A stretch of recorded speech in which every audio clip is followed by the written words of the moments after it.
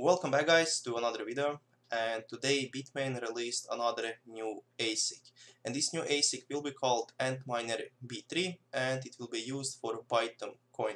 So if you don't know about Bytom coin, it is in the first 30 coins on the coin market cap, and currently it has almost $1 billion of market cap.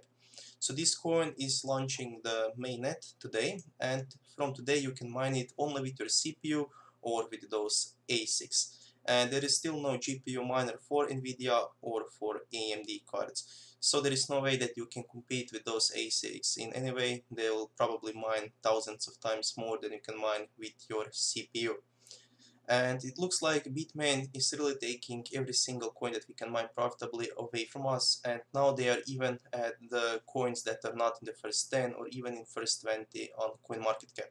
It looks like they really want to take all of the first 100 coins from us and almost all of the algorithms. But of course, thanks to developers like the Monero developers, we have still some hope for us and for GPU mining.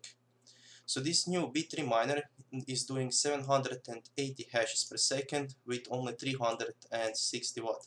So 780 hashes per second doesn't mean anything because we still can't test that with our GPUs, so we don't know how much stronger that B3 miner actually is than a GPU. And at 360 watts only, this is the lowest power consumption miner that Bitmain has ever made. And the cost is $2,700, and also we don't know if that is a lot or really small amount for this miner, because we still don't know how profitable Bytom mining will be. But the interesting thing is that they are only making 2500 units, and they are selling them not on their website but most likely in a pre-sale to some people that wanna buy them. So if you go to Bitmain website, you cannot find this miner anywhere here, that it is not listed, and it is probably only for people that they want to sell them to, or maybe to people that bought a lot of other miners before. So maybe the reason why Bytom got so many of those miners on the day one of the mainnet is just for the coin security, and they didn't want people to actually mine thousands of those coins before this coin gets really popular in the mining scene. This is something that happened with Ravencoin, which got really popular really fast, but some people mined thousands of them before other people got even aware that you can profitably mine that coin. Now, if this stays at only 2500 ASICs, then this is not a big problem.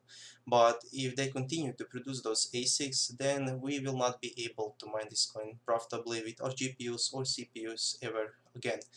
But if it stays at 2500 and maybe something like 10, 20 or like 100,000 miners switches to Bytom mining, and if it will be enough profitable, then those ASICs will be just a little addition to the hash power and not the main part. Because if more than 50% of the hashing power comes from those 2500 ASICs, then of course Bitmain has full control of the Bytom and not the developers.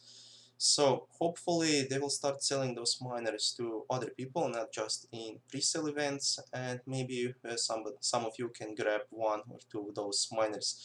And until the profitability charts for this coin come out, we really don't know what more we can say about it. If you can make like $100, $200 per day, or maybe if you can just make like $1 or $2 per day.